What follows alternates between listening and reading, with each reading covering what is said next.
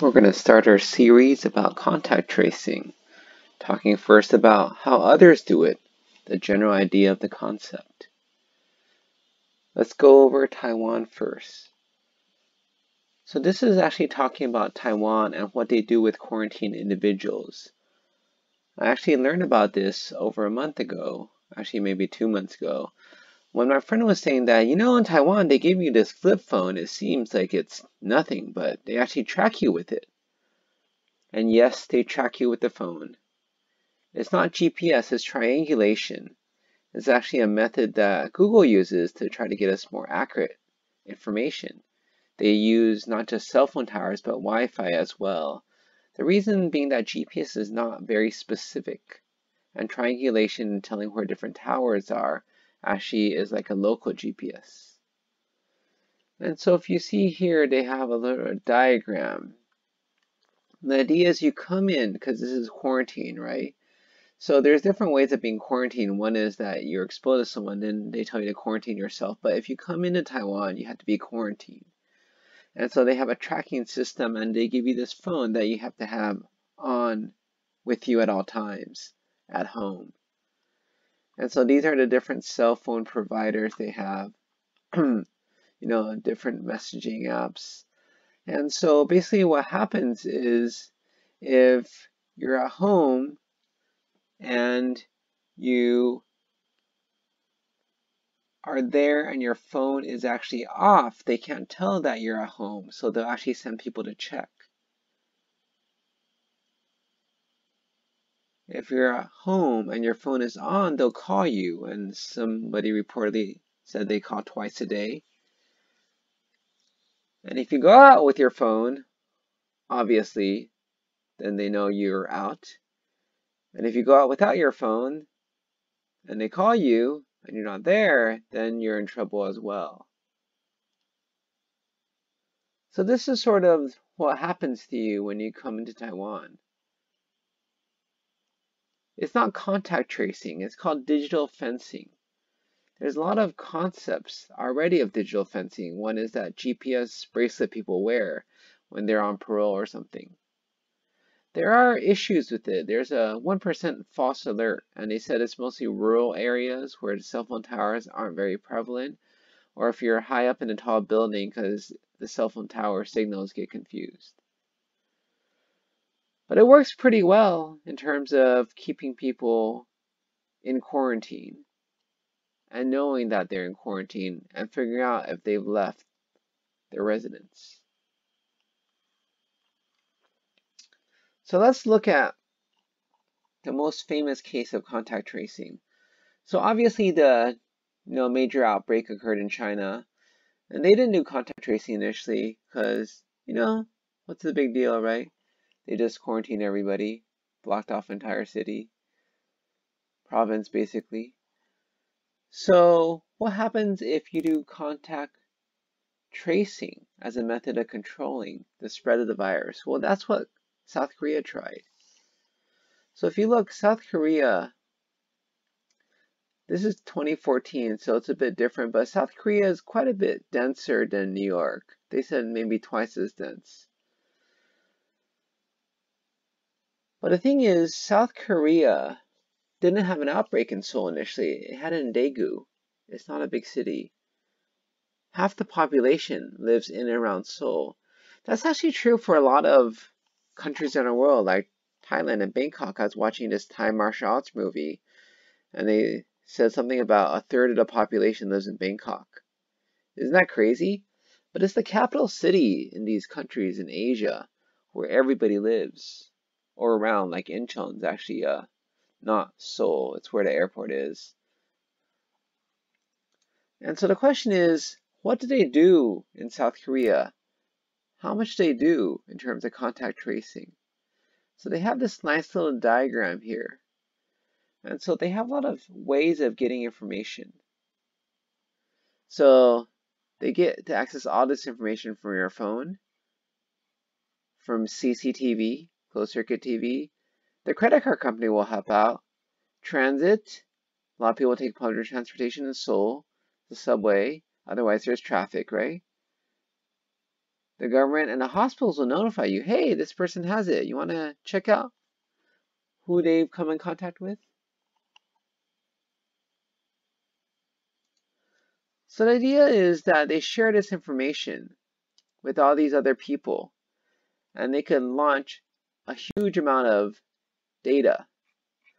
So this is talking about a journalist from the New Yorker. So he actually went and visited a guy who's in charge.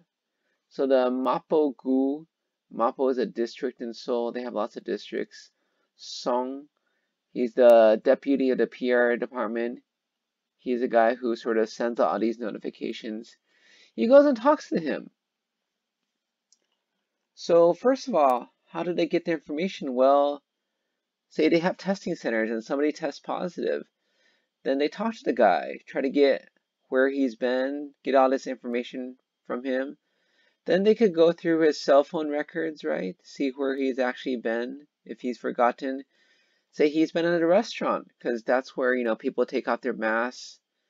You might sit closer to other people. Spittle comes out when you're eating, right? Some of us don't have the best manners and close our mouths. Actually, in Japan, it's funny, because you're supposed to open your mouth wide and slurp for ramen. Otherwise, that's impolite.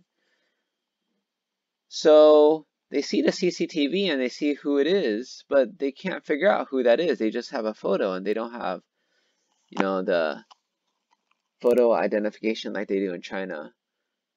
So they ask the restaurant for the customer's credit card information.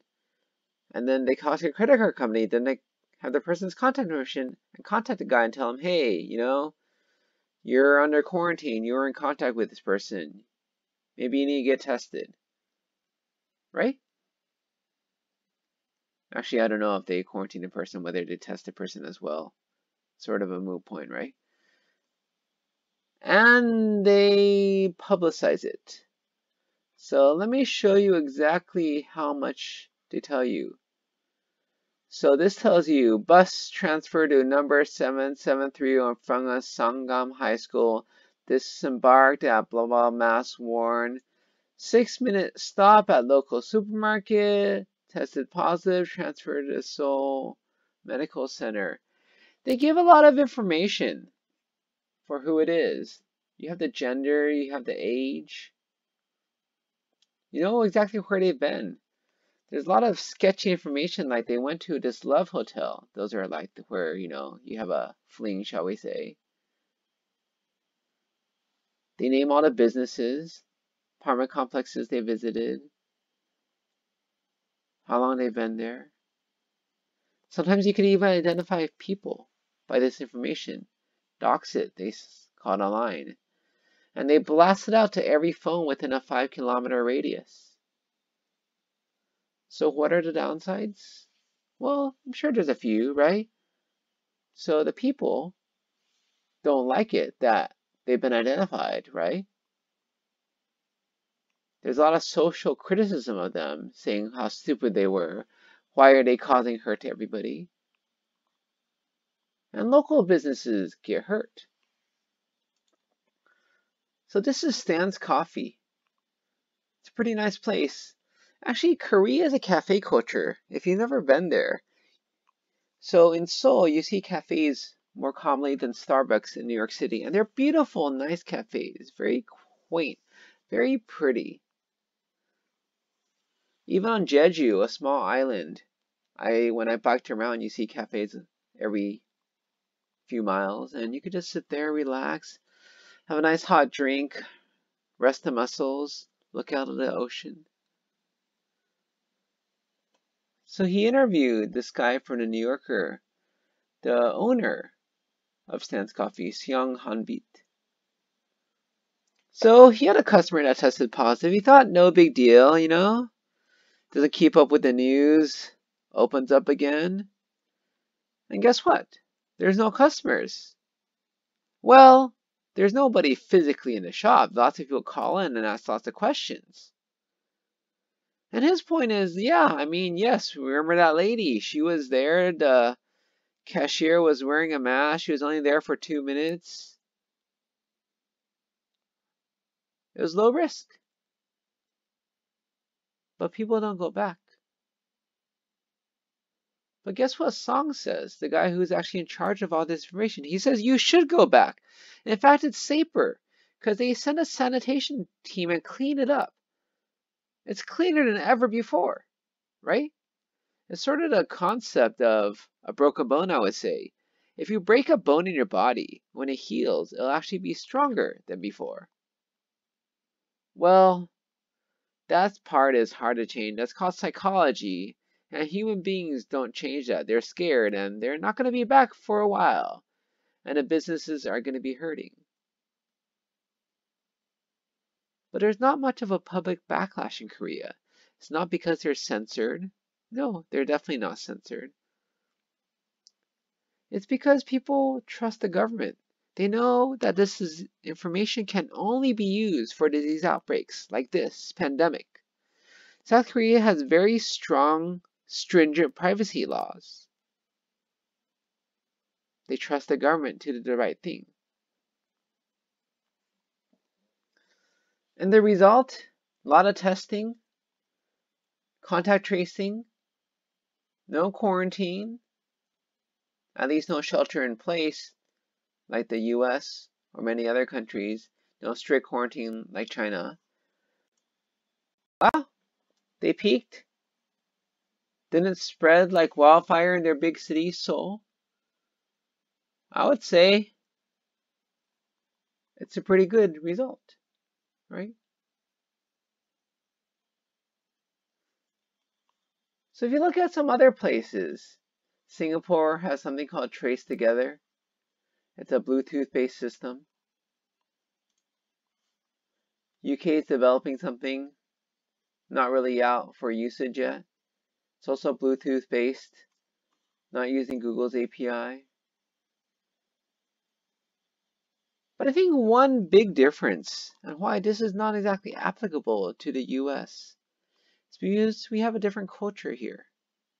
You see, over there, they have a lot of trust in the government to do what's right, to take care of them.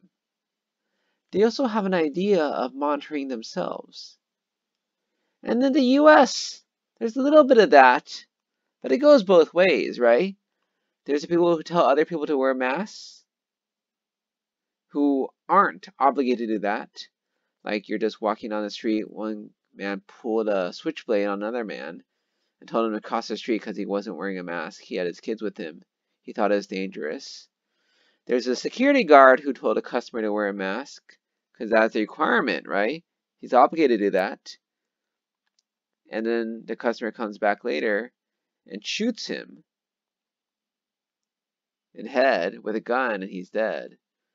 There's police who grab people and force them on ground when they're not wearing masks.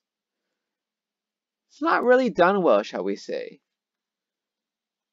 But let's look at places like Asia, which have a much more aware culture.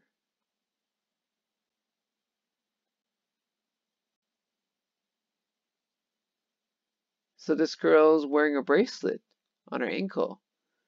I guess it's sort of fake, right? She should be in self-isolation.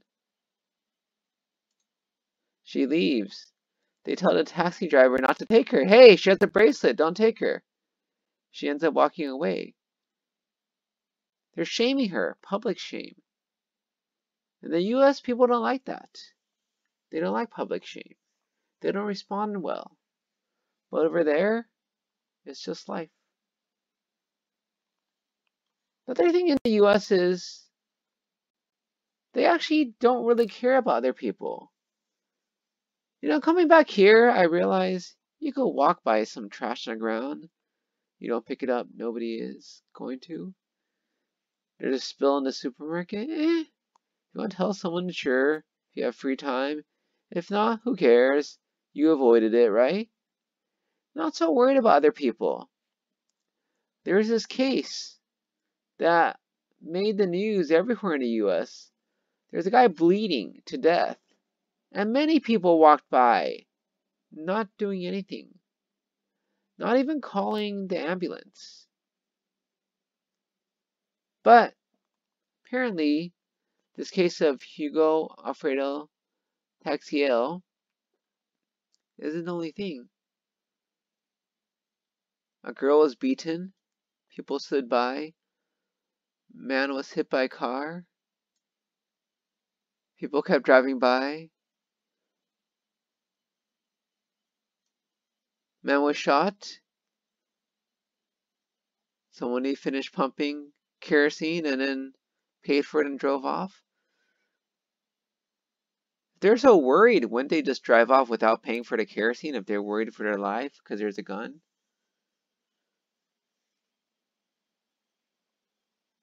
This is a situation we're coming into in the US with contact tracing, where we don't trust the government, we don't care about other people, we're only doing it if it's of benefit to ourselves.